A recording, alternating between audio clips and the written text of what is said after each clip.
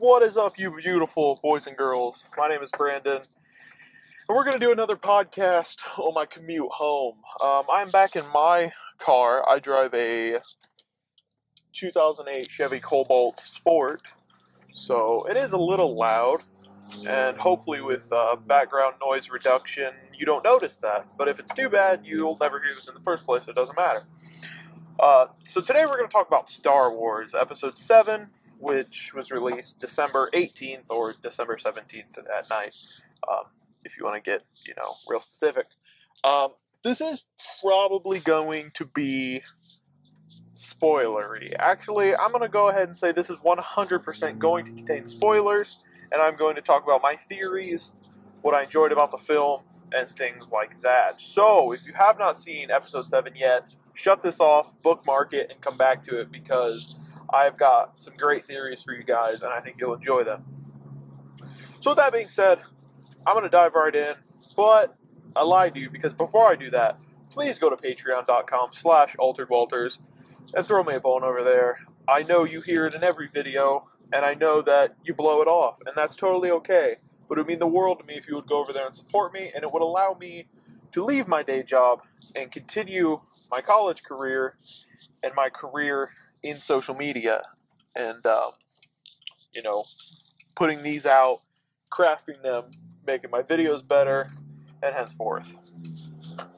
So, Star Wars Episode 7, The Force Awakens, was the sequel to the original Star Wars trilogy directed by George Lucas, but Episode 7 was directed by J.J. Abrams after Lucas sold the franchise to Disney, and the sequel was decided to be made, basically. So we've still got Episode 8 and 9, as well as 2 spin-off sort of movies coming out. But let's just talk about how great Star Wars was. I might have a review coming out. I might not, because this is kind of like a review-y discussion thing. But if I had to give it out of a 10, I would definitely give it a 9 or a 9.5. There are a couple small things here and there that bothered me or I didn't like, but nothing that's even worth talking about, except that there's no Ewoks. Where the hell are the Ewoks? They're the best part of Star Wars.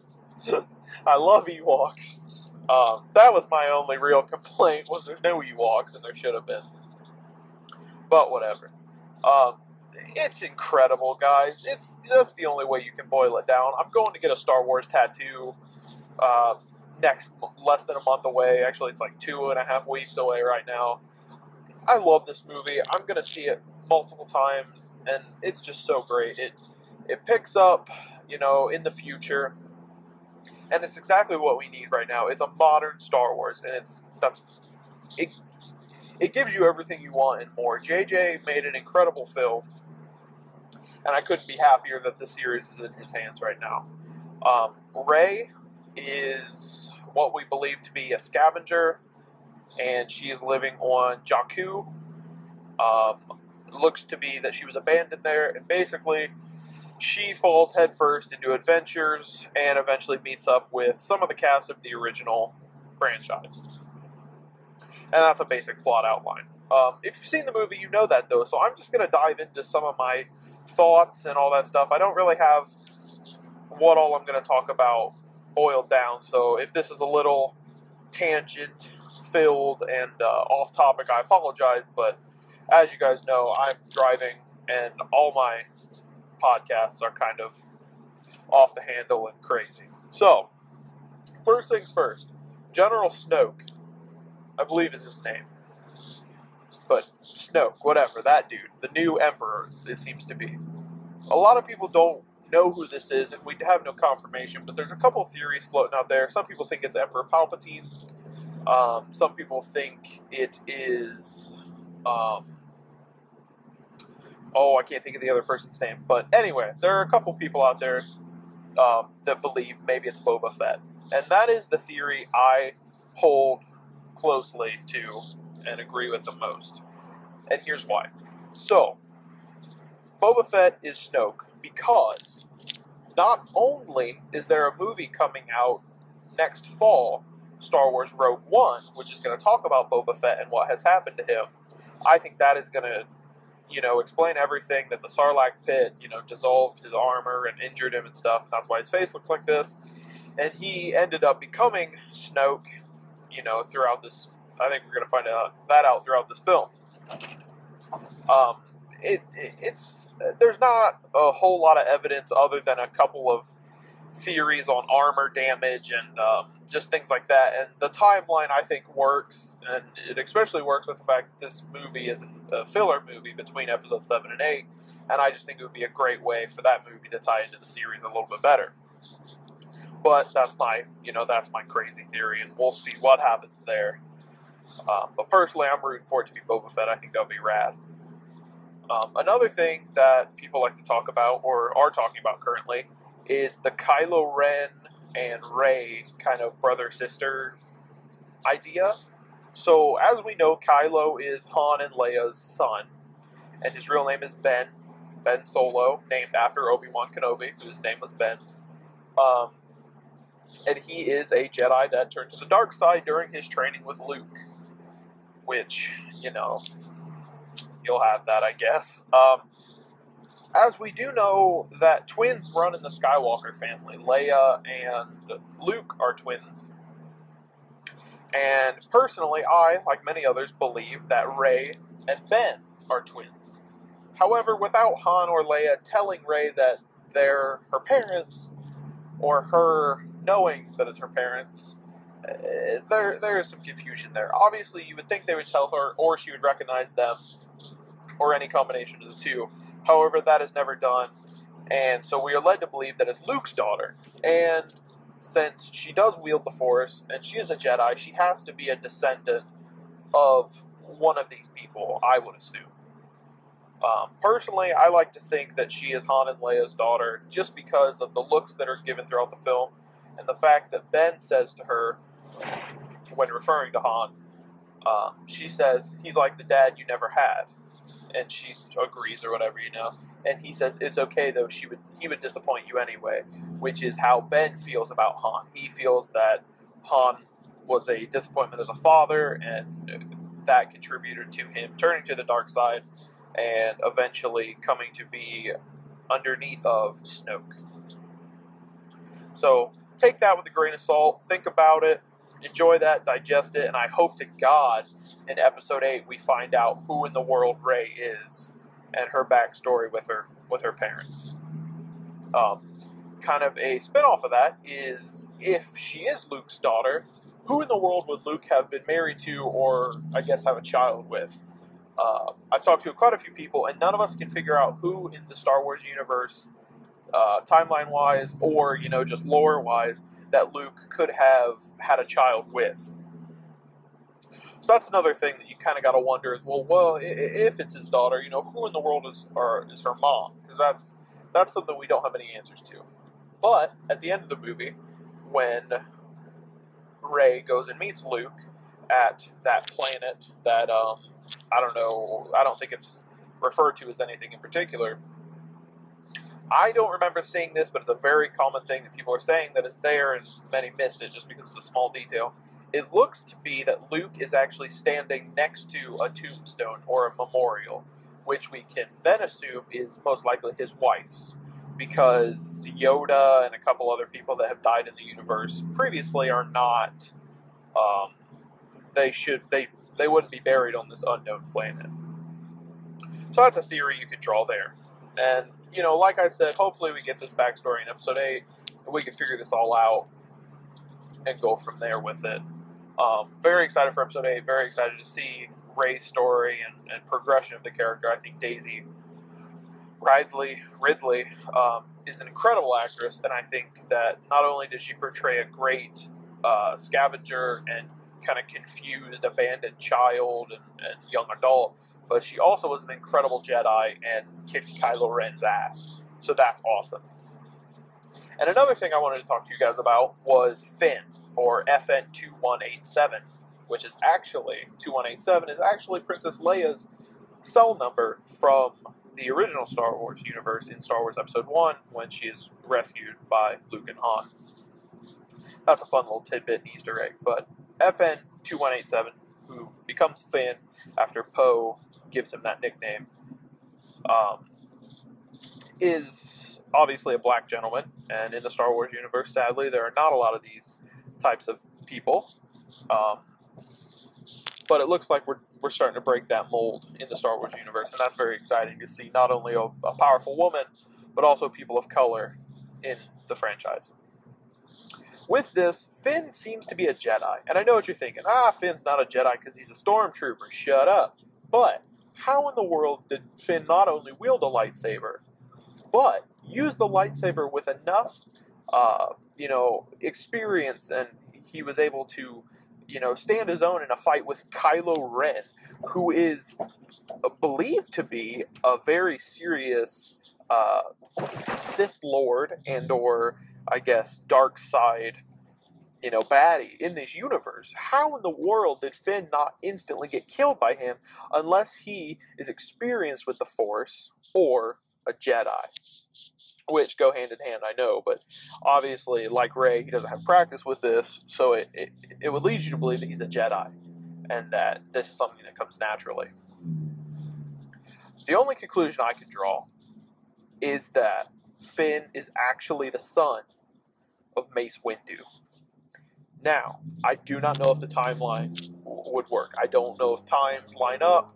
I do not know if Mace already had a son, if there's something that can be explained away, or if, in fact, Finn could be Mace Windu's son, which would be awesome.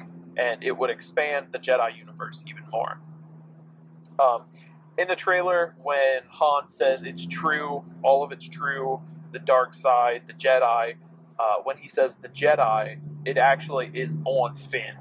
So that leads you to believe that that Finn is a Jedi, and, he is a descendant of another Jedi in the universe. However, that could just be a trailer editing trick, and a lot of these trailers are done by third-party companies in a trailer house, and not always 100% directed by the people working on the film. So this could have just been a coincidence, but that's another fun one that we don't know. I would love to see an explanation as to Finn, where his parents came from, or I guess who are his parents, since he was abducted from them at a young age, is what the movie leads us to believe, because he was turned into a stormtrooper, and that's how that happens in this universe. So Finn, Mace Windu, that would be awesome. Finn Windu, sweet name, but we'll see with that. And I think one of the last theories I want to talk about, or ideas, is actually Rey's ability with a lightsaber and Rey's Jedi abilities. So as we conclude, Rey is a descendant of one of the Skywalkers. Hopefully, anyway. Because of this, she would be a Jedi, or have Jedi abilities. Maybe not a full-fledged Jedi, whatever, technicalities. But not only does she use the Force and mind tricks, she also can wield a lightsaber and do an excellent job in combat, like I stated before, when she absolutely kicks Kylo Ren's ass and scars his face like Anakin in the in the previous films, has a similar face scar. So that's a cool little tidbit, but how in the world is she so good with the Force instantly? She's attracted to Luke's lightsaber. She uses a very difficult mind trick on a stormtrooper with only her third attempt. She makes it completely successful and escapes. And I just cannot figure out how in the world she would be able to hold up with Kylo in a fight unless she is trained. Because as we know, Kylo Ren was trained by Luke and then turned on him and all that fun stuff. So I think here's a big theory, kind of a cloud that holds everything together. I believe that Kylo and Rey are brother and sister. Kylo went to Luke for training, as well as Rey. But when Kylo turned on him at a young age, Rey was then abducted by a third party and left on Jakku. And she had waited all of her life, it looks like, to get rescued from that. And I believe that Luke went into hiding after Kylo turned and she was abducted because he was ashamed of what happened. and all that stuff, and she's been waiting all this time for Luke to return to save her, and or Han and Leia to save her from Jakku, but they were unaware of, where she was located at the time. So I just feel like she can't be a Jedi that masterful of a Jedi without practice. You have to hone the craft in the Star Wars universe. It's practice. It takes some ability, other than just being born with it. That's why Ben was being trained by Luke in the first place to be a grade A Jedi. But without getting too tangential or off the beaten path, I just want to go ahead and continue with my praise of the Star Wars film, all of them, but Episode 7 in general by J.J. Abrams was a masterpiece and a masterclass in the art of sci-fi filmmaking and picking up a franchise years later and kind of rebirthing it for a younger generation. At my age, I never got to see the original trilogy in theaters, and really didn't even see them up until my teen years. When I met my wife was actually the first time I really sat down and watched 4, 5, and 6 and loved them and enjoyed them. And so by rebooting this series, you're really allowing the universe to expand and draw on a whole nother generation of fans, and I just think that's awesome. So shout out to Disney for doing this, allowing this, and J.J. Abrams for directing this masterpiece. So that's awesome. Side note, BB-8 is the best character I've seen in a movie in years. Like I said, I'm getting a Star Wars tattoo. Well, my Star Wars tattoo is actually of BB-8. I have it scheduled for, like I said, a couple weeks from now, and I'm getting a BB-8 tattoo on my body because he's the best damn droid that there ever was. And I say that with complete confidence and love for little Bebe-8, is what I like to call him, B-A-E, like Bay, like the fucking internet slang term. I think it's funny, whatever. So, BB-8's incredible. He's like a new R2, but then him and R2 have a relationship in the movie, and he just fits in with C-3PO and R2 so well, and it's just like, it's a beautiful little droid family, and I love it so much. It's so great. I could continue to ramble on and talk about how great this movie is, and some other theories, and all that stuff, but I just want to go ahead and wrap this up for you guys, because I think that if you've seen the Star Wars movie, and you're listening to this podcast to think about some other things related to the movie, then you're probably wanting to go see it again. So I challenge you to finish this podcast out. If you're watching this on YouTube, leave me a comment, leave me a thumbs up, subscribe, check out Patreon, all that fun stuff, and then go see Star Wars again. Go find a theater around you that's maybe not, the expensive, nice AMC, Cinemark, Rave Cinemas, one of those nice theaters, but find a local movie theater. Support a small business. The tickets are cheaper, and why don't you go see Star Wars again? Come back to this, leave me some more comments, give me some topics, some ideas to talk about, and we'll just continue the cycle. So, in the time being, guys, may the Force be with you, and I'll see you again very, very soon. Goodbye.